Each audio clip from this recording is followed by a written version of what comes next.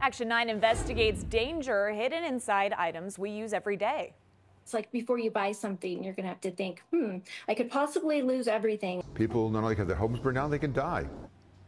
You may see the warnings for lithium-ion batteries, but researchers found most people ignore the risks. Action 9 attorney Jason Stujenki says you might not realize you have the batteries until it's too late. Lithium-ion batteries are everywhere. Laptops, flashlights, yard equipment. They're rechargeable and reliable, but I still want you safe.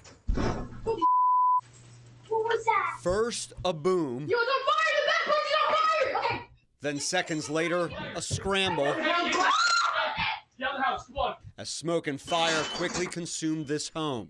I screamed and I just threw the fire extinguisher and ran because I knew it was bigger than what I could handle. Jody Burgoyne says firefighters told her it started with a lithium-ion battery charger for a scooter. It's like before you buy something, you're going to have to think, I could possibly lose everything, including a child, but is it worth having this scooter for? I don't think so. So I was coming in the garage, and I opened the garage door, and I saw intense, and I mean intense, black, gnarly smoke in the garage. Jeff Freeman lives in South Charlotte. He says he consistently charged this lithium-ion battery for his hedge trimmer around the clock. According to investigators, it shorted out and melted. This is a real serious problem. People not only have their homes burned down, they can die. He says the device's manual came with a warning about leaving the battery on the charger, but he'd like more prominent ones.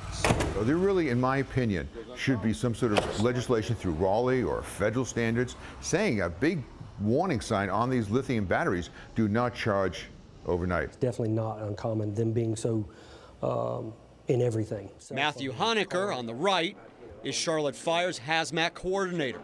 He says charge the batteries until they're fully charged, then take them off the charger and only use the charger that came with that device and battery.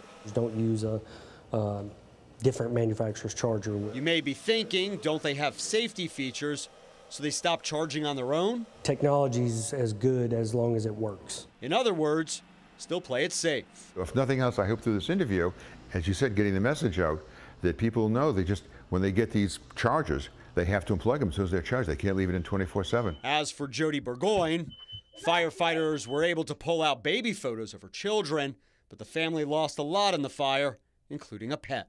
Then you always think, well, that's not going to happen to me. What are the chances? But it can. Jason Stujenki, Channel 9 Eyewitness News.